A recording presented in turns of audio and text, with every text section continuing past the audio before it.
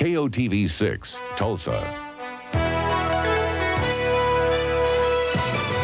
This is the news on 6, the 10 o'clock edition with Clayton Vaughn, Karen Carlson, meteorologist Jim Giles, and Bob Stevens with sports.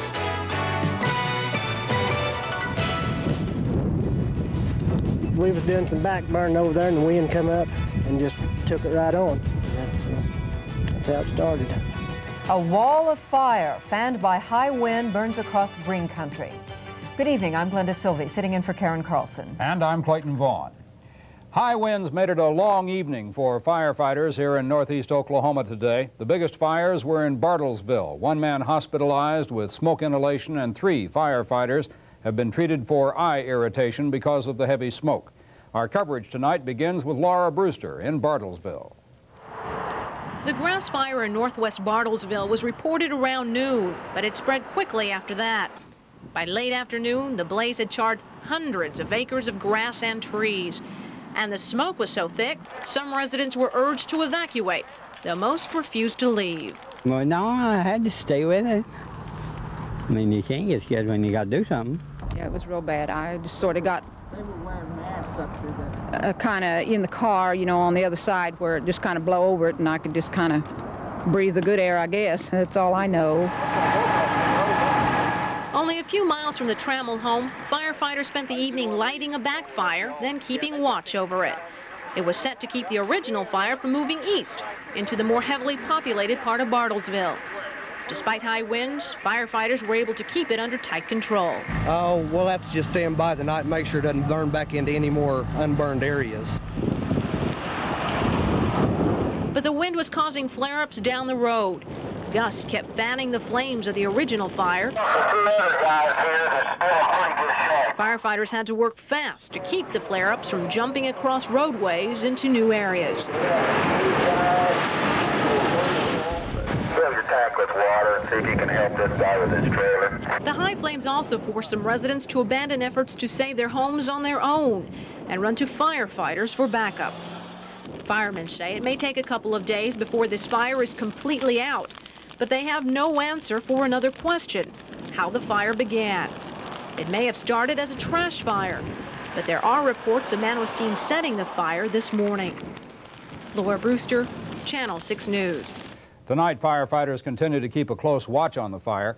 Terry Hadley now joins us from the scene in Bartlesville. Terry, what's the situation up there tonight? Well, as you can see behind me, Clayton, the fire is still burning. However, fire officials say it's, for the most part, under control. You're looking at pasture land, grazing land, and every year they harvest some hay here. And while it's still burning, it is no threat to buildings. Earlier, however, one barn and a few other sheds did burn badly, burned to the ground in some cases. But that is pretty much the extent of the damage. They, being fire officials, are keeping an eye on the situation, but this is well away from any structures that could be threatened by the fire. As you can see by the direction of the flames, the wind is still pretty heavy, although not as brisk as it was earlier. So things are looking better here. It's going to be a while before this fire burns itself out. However, things look pretty good, and for the most part, any threat to any structures or people is over for now. All right, Terry, thank you for the report and for keeping us posted throughout the evening. About 30 miles to the south in Skiatook throughout the evening, there were similar scenes. Grass fires burning out of control near the intersection of US 75 and State Highway 20. Julie Matzko has that report.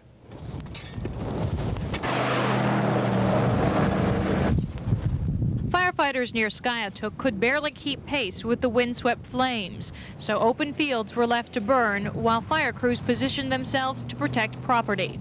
All we can do is just wait for it to come to us and build fire guards, but the wind's blowing so strong it's jumping them. The 40-mile-an-hour wind swept the flames across Highway 75 onto the Cooper Ranch. It suddenly started so fast and the wind was blowing so hard. I said, my God, what's going to happen to us? Ranch hands brought in tractors to build fire breaks, but the best protection turned out to be the ranch pond. And with the help of firefighters, Cooper Ranch was spared any major damage. At Osage Ford, cars were moved to the far side of the parking lot, beyond the reach of the fiery menace.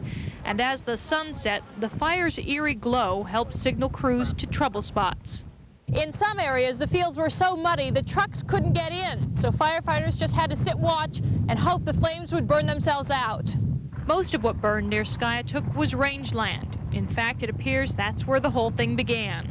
We was doing some back burning over there, and the wind come up and just took it right on, and that's how it started.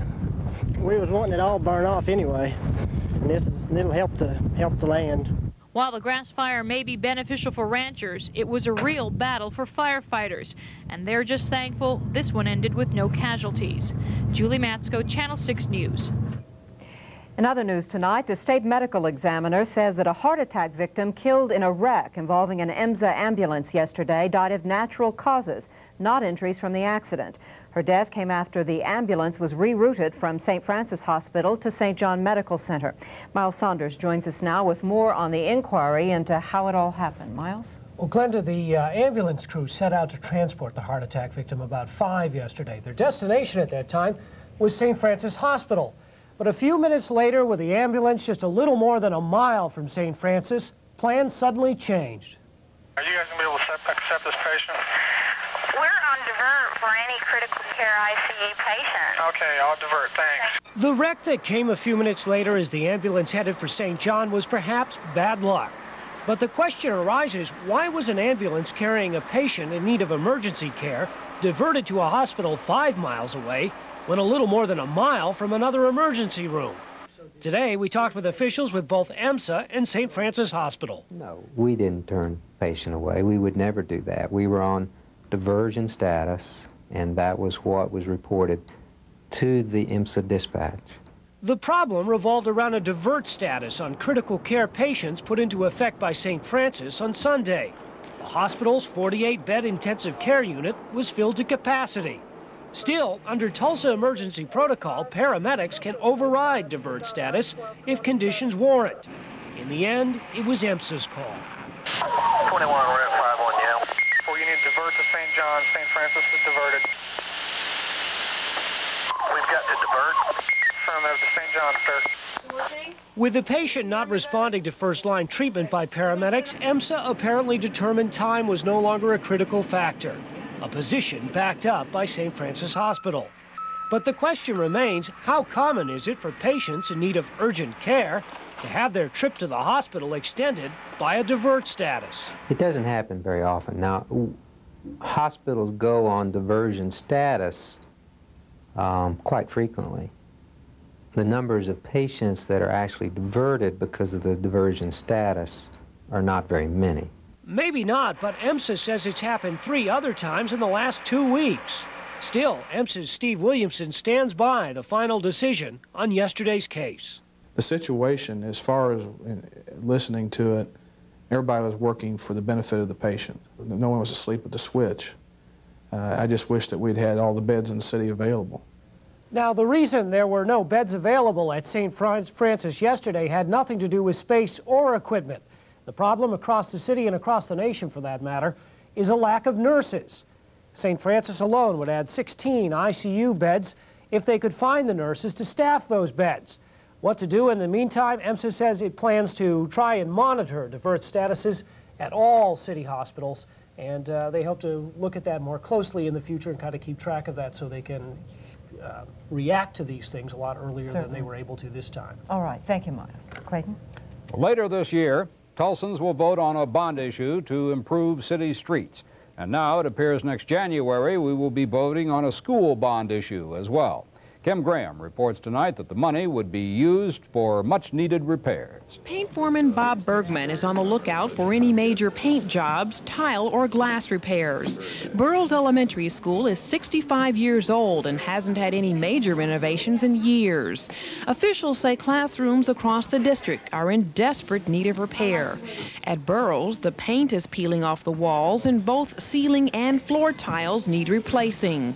All that could cost nearly $100,000 at this school alone. I think it's critical that we recognize that as we have still more than 40,000 students enrolled in this school system, that we've got many buildings that do need some care and attention.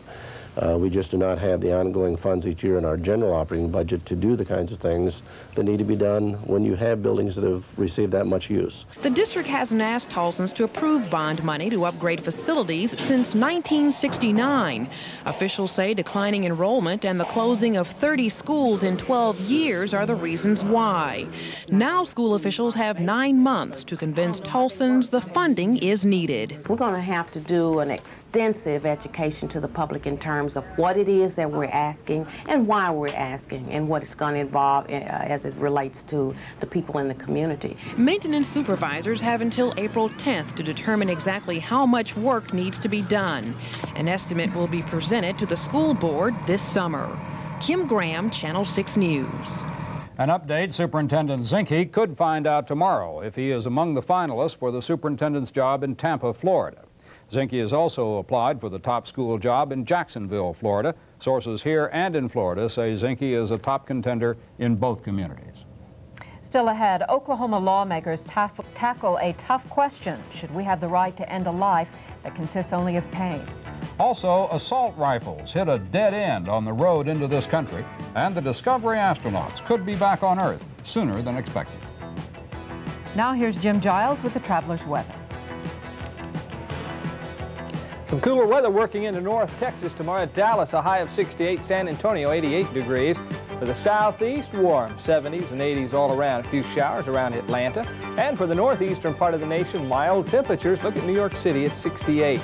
For the Great Lakes, the northern plains, some snow flurries, rather cold. Minneapolis 23 tomorrow. For the northwest, it looks like quite a bit of cloudiness should be observed, 51 degrees in Seattle. Headed to San Francisco tomorrow, expecting 59 degrees, 84 in Phoenix. Green Country forecast minutes away. It's March, and your Jeep Eagle dealer is blowing away the competition. Get cash back on an Eagle Premier now. Plus factory-to-dealer incentives that could save you hundreds more. Get cash back or low financing on an all-new Eagle Summit. There's never been a better time to grab savings like these. But hurry, once these deals stop flying, it's all over till next March. See your Tulsa Jeep Eagle dealers, where you can expect the best. You drove me to it, you know. I banked with you loyally for years. Believed you when you told me about all those wonderful new branches. Then one day I stopped by one of those branches unexpectedly. You told me I couldn't deposit there. Told me I'd have to drive downtown. I'm not bitter. I just need complete banking services everywhere. Well, I joined Bank Customers Anonymous.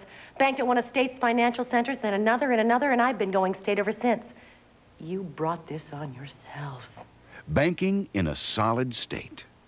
On Magnum. You've read Betty's unfinished work. Did she ask my permission to be her hero and lover? Thomas becomes the object of a writer's fantasy. Your lady has wandered too near the truth. But he's got a real-life insurance case. Thomas! Thomas, get out of the car! And someone wants to crush it. Russell Smythe died an hour ago. Cause unknown. On Magnum. Tuesday at 10:30 on Channel 6. The house, the lawn, and my thumb are all the same color. Brown. Call True Green, the Southwest's most trusted expert on healthy green lawns. Oklahoma voters today overwhelmingly approved State Question 620. That paves the way for shorter legislative sessions. The proposal, which was strongly backed by Governor Bellman, passed by a margin of about 3-1. Today's vote will shut down this year's session of the legislature on May 26th, which will be 1 month earlier than last year. While the vote on 620 was a runaway, the race for an open state house seat in Creek County was close, very close. Democrat Mike Tyler beat his next-door neighbor, Republican Lester Henderson, by 12 votes. Last December, Benny Venata of Sapulpa vacated the post, citing personal reasons. The State House today passed a bill that would allow patients who sign living wills to be denied food and water to hasten death. Supporters say the bill would prevent needless suffering. Opponents say it's another step toward legalizing mercy killings. Brett Shipp reports. The terminally ill patient. For some, death could be days away. For others, it could be months, even years. In 1985, living wills became legal in Oklahoma. A terminally ill patient can now request to be taken off life support, including food and water, but only if they are competent. A bill considered by House members today would extend that living will to those no longer able to speak for themselves. The bill drew immediate fire from Republicans. We've got abortion on the one hand, now we're having euthanasia on the other hand to get rid of these older people, and I think that this bill is just an abomination. But debate from the bill's author was equally as dramatic. You are not feeding a patient food and water, you are feeding tumors. You are feeding people who are terminally, miserably, horribly near death. The vote was close to party lines. The bill passed 64-36. No one was more disappointed than Tulsan Tony Lowinger, who lobbied hard against the bill. Hopefully the Senate will see that passive euthanasia should not be the public policy of the state of Oklahoma, and hopefully the Senate will defeat this very harmful legislation. Lowinger says legalizing living wills 4 years ago was the first step in the legalization of mercy killing. Now he says Oklahoma is another step closer. Brett Ship, Channel 6 News at the state capitol. Opponents of semi-automatic weapons have won a battle without firing a shot. The Bush administration today banned the importing of such weapons. That also includes the AK-47 assault rifle, a kind of gun used in several recent school shootings. The only semi-automatics that will get past the ban are those used strictly for sport. The decision came today after the government learned that so far this year, applications for imported assault rifles tripled the total for the past 3 years. The shuttle Discovery is finishing its second day in space, but everything is not A-OK. The 5 crew members are having to conserve electricity while engineers on the ground study erratic pressure readings from one of the 3 hydrogen tanks used to generate power. The problem could force the shuttle to return a day early, Friday. NASA says the astronauts are not in danger and are going about business as usual. They're conducting experiments and taking pictures of environmental damage on Earth. Jim Giles joins us now, and boy, this weather came upon us with virtually no warning at all with those high winds that swept right down from Kansas, Jim. Yeah, we were talking about high winds yesterday for today, but we really didn't anticipate that much dust in the air. Western Kansas, you know, so extremely dry. They just picked up all the winds, blew them into the state here. We still have a lot of blowing dust outdoors. You can taste it going outside. Complete forecast right after this.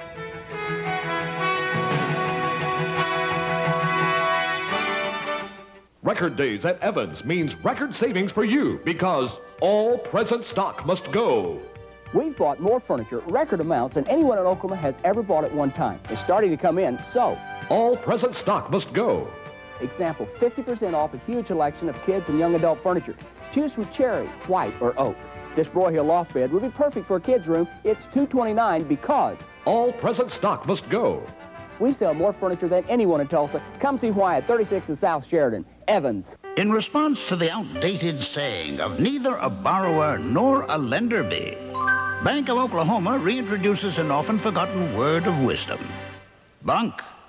That's because we have $5 million of available personal loan money at a very special fixed rate. For cars, for boats, for RVs, for home equity loans. And you can take 90 days before making your first payment. Fair-priced, full-service personal loans. Apply today at Bank of Oklahoma. If you're like me, you appreciate not only the quality of products you buy, but also the type of place that you buy them from. That's what makes shopping at Drug Mart so much fun. They have a wide selection of over 25,000 different products to choose from, displayed on the shelves. They offer my family the kind of products I've come to expect, and at unbelievably low prices. If you want the best for your family, shop at Drug Mart, located in Summit Square on the upper level, southwest corner, 71st and Sheridan.